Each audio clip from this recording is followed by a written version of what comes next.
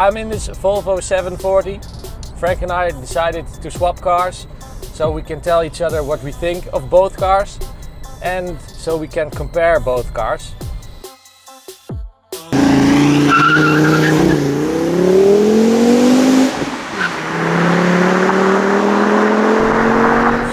Yeah, this is in no way comparable to a Volvo 740. I mean, it's pretty solid, just like the S60, but I don't know, it feels a little too old for me.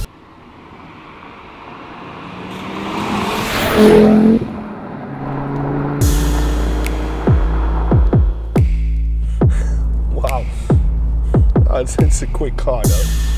Yeah, but it's different. I mean, yes, it's what I expected. Now, there's nothing wrong with a car of an age like this. I mean, I've had a lot of those myself as well. I've owned about 5 Mark II Golfs around the same age of this car. Also a square box on wheels, so I know what it feels like.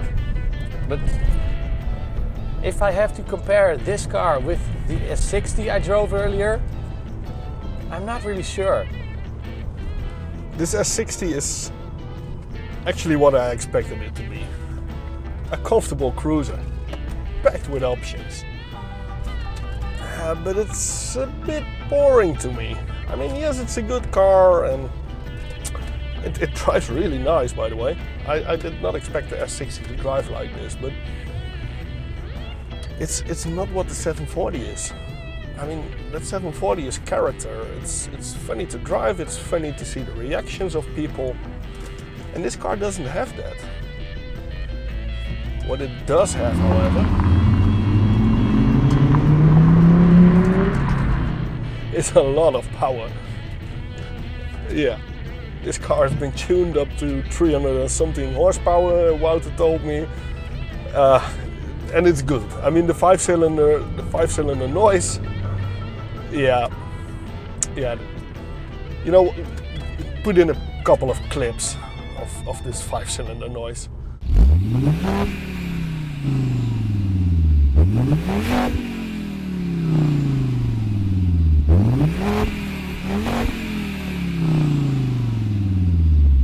It's way more comfortable than the 740.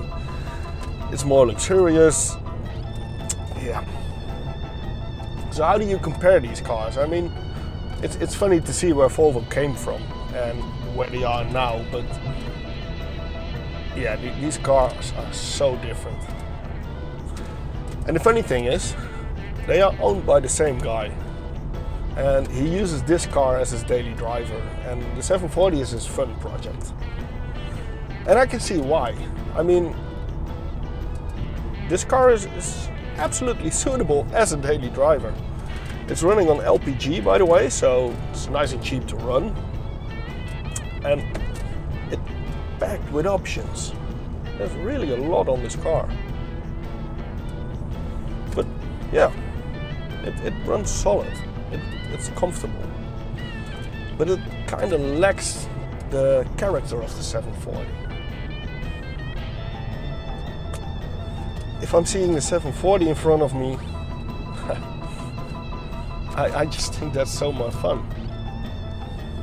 So my honest opinion on this car, it's good, and I can see why people drive this. I mean, it's fun, it's fast, it's comfortable, it's a brilliant cruiser. But it's not what the 740 is. Yeah.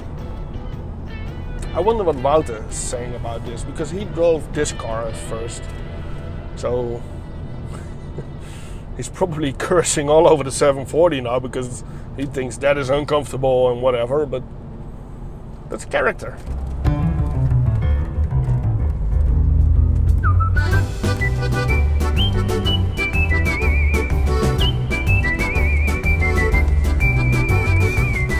Oh, I can't really complain about these seats. I mean, I don't want to look below these cushions, these weird seats. I think they're totally worn, but they're still comfortable. And the handling for a car this age, with this kilometers, it's not that bad. There are a lot of older cars with the same kilometers that handle a lot worse than this. So I think you can't really complain with a car like this in this age. So I do understand the owner. I mean, if I had to choose, yeah, I had no idea. Why not buy both? So that's what we did with this video. Why not film both? So I'm really curious to see what Frank thinks of the S60 after driving this car. I'm not sure. I think he liked this a little bit better. He's a little bit older in mind, so it fits. Oh yeah, now you're driving a tank, you dare saying everything. But I do like older cars like the 740 better. The current owner is a true Volvo guy, and he picked up the 740 from the family of the first owner. He imported the car from Germany and had it inspected. And as perfect as this sounds, there are some holes in his story. Where some Volvos end up in Volvo heaven, waiting for their 72 unused turbos, this Volvo got the rescue it deserved. The owner welded it up, sorted all the technical issues and had it re-inspected, which it passed with compliments. When you drive this car, you can feel that it gets the love it deserves. If only my last words of this S60 would have been as sweet as the story of the 740. What is this radio cluster?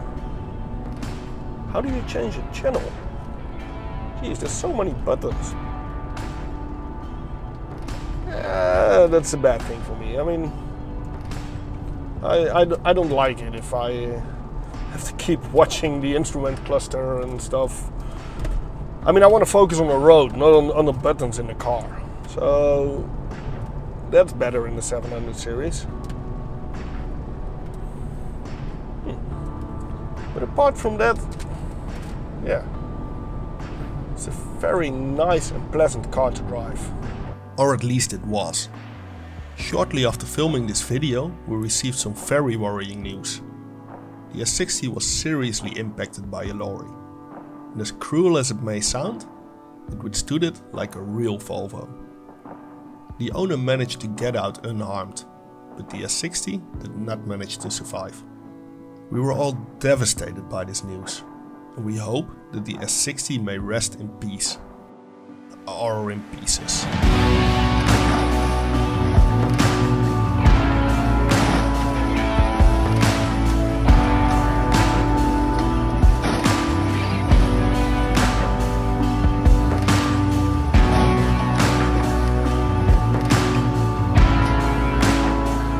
Thank you for watching.